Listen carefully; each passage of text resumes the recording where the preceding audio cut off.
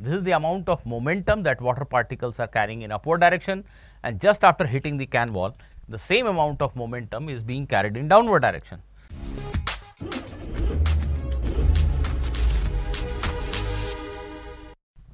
Hello students, today I am here to discuss one simple problem from, well, you can say it is from fluid mechanics chapter. So, let us have a look at the problem. An inverted garbage can of weight W is suspended in air by water from a geyser. There is a geyser which is throwing out water in upward direction.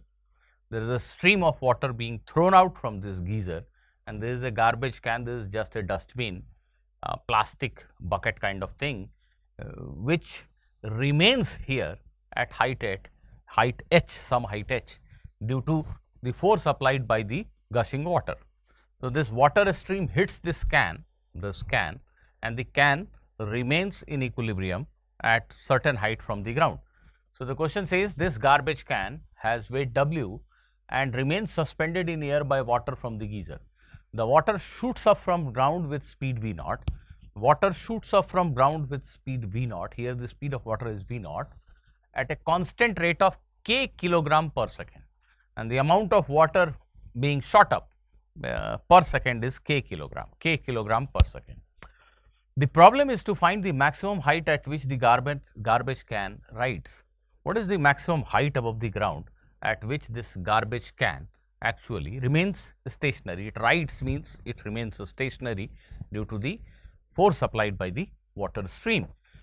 Assume that water makes elastic collision with the pan and consider water to be incompressible. Water is incompressible, and just assume that water hits the pan and the collision is elastic. Water particles rebound after having elastic collision with the pan. You can, to keep things simple, you can just forget about the effect of water leaving the can. I mean, if there is some amount of water inside the can and it is leaving, then you can start thinking that it is a variable mass problem and all those things. Forget about those things. No such effect is being considered here. It is just that water stream hits the can and the can stays in equilibrium. Water is incompressible. That is the question. That is what the question asks you to believe. So, I think this is a fairly easy question and all of you should give it a try. I am getting out of the screen, capture the question, give it a try. And here goes the solution.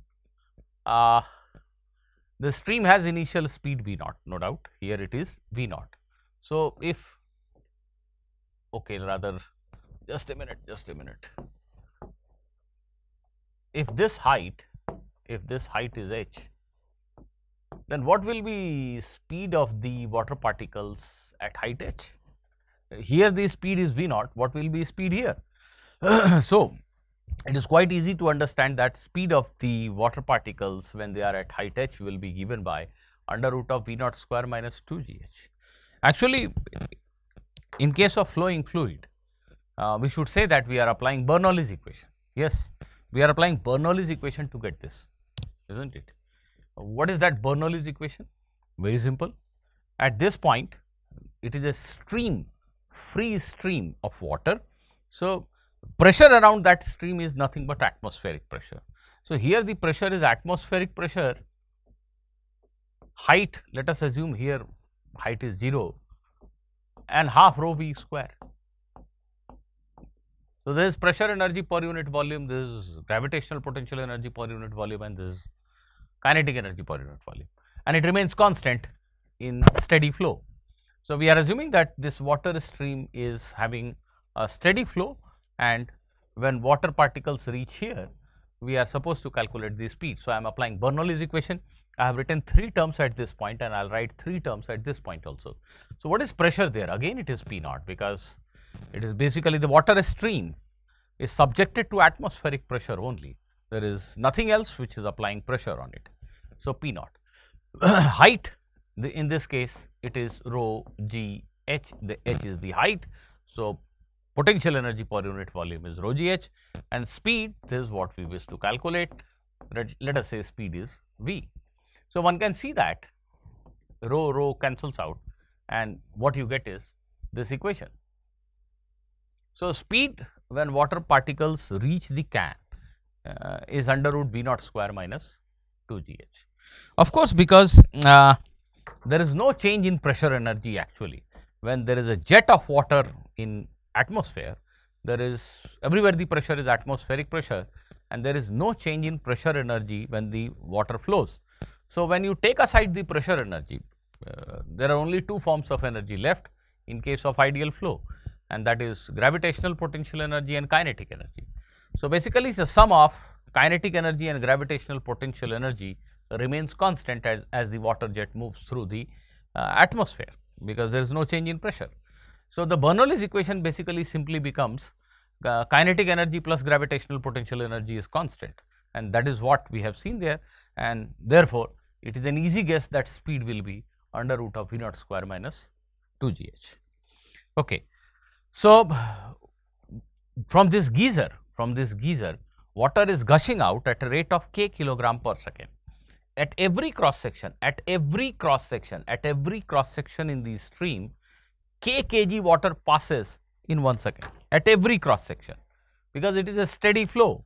So, if at this cross section it is 5 kg of water passing per second, then at some other height at this cross section also there will be 5 kg of water passing per unit time.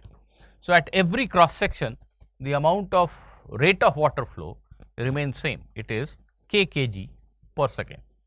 So, here just before hitting the can, this water stream is having a speed v, and k kg per second water is crossing the cross section. That means k kg water per second is hitting the surface of the can with speed v. This is what it means. So, water particles moving at speed v hit the can, and the amount of water hitting the can per second is k kilogram per second, So, actually we need to understand at what rate the momentum is being supplied to the can, isn't it? The stream carries mass at a rate of dm by dt, that is k kilogram per second. Dm by dt means rate of flow of mass through any cross section, that is equal to k kilogram per second. So, under steady conditions the rate of mass flow is constant, which with an equal amount of mass passing through any horizontal plane per unit time. You take any horizontal cross section, same amount of water is passing through it per unit time.